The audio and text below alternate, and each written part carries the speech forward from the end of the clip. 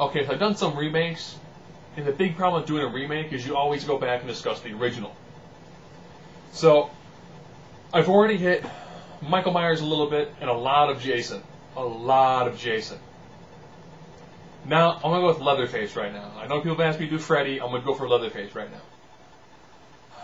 I really enjoyed the Michael Bay remake, because when it came down to it, he knew there's certain things you just can't do better in this one than he did in the original.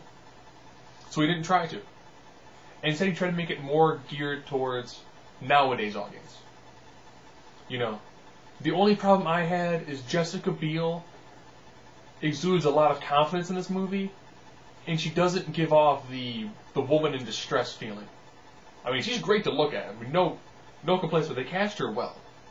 They did a good job, you know, with even light characterization for her, but she never feels like she can't handle Leatherface on her own. I mean, she's a built woman, and in most of her movies, she's whooping butt and taking names like everybody else. But in this one, trying to be the more like, oh no, I can't fight the guy with the chainsaw. That was somewhat unrealistic. And of course, to make up with that, they actually did do, you know, a lot of the larger, burlier people got taken down pretty easily by him. But then again, they should. He's a large man with a chainsaw. And he set up traps. The parts that I enjoyed about this one, you know, I did enjoy, like the hook scene.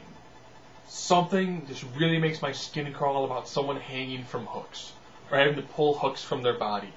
Because everyone at one point in time has had something stuck in their skin, and you know almost all the pain is trying to remove it from there. Or you've had or pulling off a band-aid, and it's like, you know this is gonna hurt, and you see the skin stretch, and it's like, oh, that's gonna be excruciating, and it just, That they did good job with some of the violence.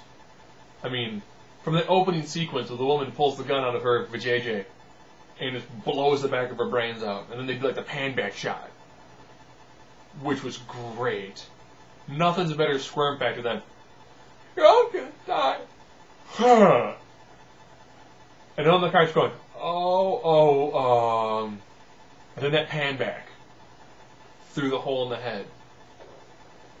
That and the gunnery sergeant. His name currently escapes me. I want to say R. Lee Emerly. That's what I want to say, and I probably butchered it, and I'm sorry. He does a great job as the police officer. You know, the scene where he's helping him throw the body in the trunk of the car. He's like, no, I don't want that blood inside of my car. He steals the scenes that he's in. He does a really great job on that. So I enjoyed this one because Michael Bay made it his own. And I never saw the original all the way through until I saw the first one. Until I saw this one, the remake. Because it came double disc at Best Buy. And then having watched the original, oh wow! The original, by today's standards, is rough. Let alone seeing it back then. Whoa! The lead actress in that, one of the deleted scenes is, there's a scene where she's running and she goes to hide in a general store. And she's just there just screaming the whole time. So I was like, who's gonna give me? It's the blood curdling, like someone stabbing her to death scream, and it is intense. One of the deleted scenes, the director didn't yell cut, and just let her screaming. And it's like a 2-3 minute long of her just shaking back and forth and screeching. My skin is crawling right now because it is super tense. And that movie is such a classic. I still can't figure out why everyone goes, it's like Freddy and Jason. Freddy and Jason. Then it goes Freddy, Jason, Michael Myers. And it's ever like, well, what about Leatherface? I mean, Leatherface is a bad dude. I mean, it takes a lot to run someone with a chainsaw. And having seen, the original, it really makes me understand why, at the end of almost every haunted house, there's always that dude with the chainsaw. Because that sound is so unsettling. And what I love the most is still, it's how the old-timey camera, the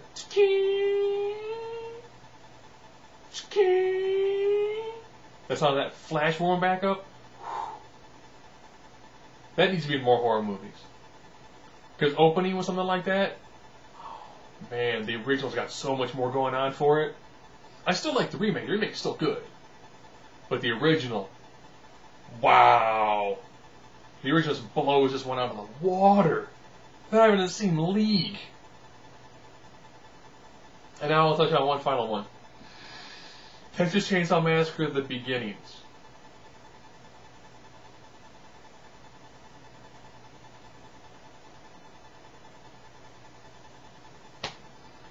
When I saw it, like 3 black kids snuck into the movie. They were 3 black kids that snuck into the movie for like 10 minutes, and they snuck out. If you will sneak into a movie in a theater, and then be like, man, this sucks, get up and leave. You know what that tells me? So I'm going to tell you. Beginnings.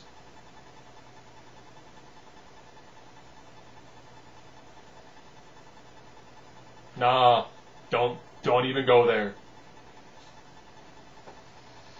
I would say see the original or the remake. Don't see the prequel to the remake. Texas Chainsaw Massacre. Chiki!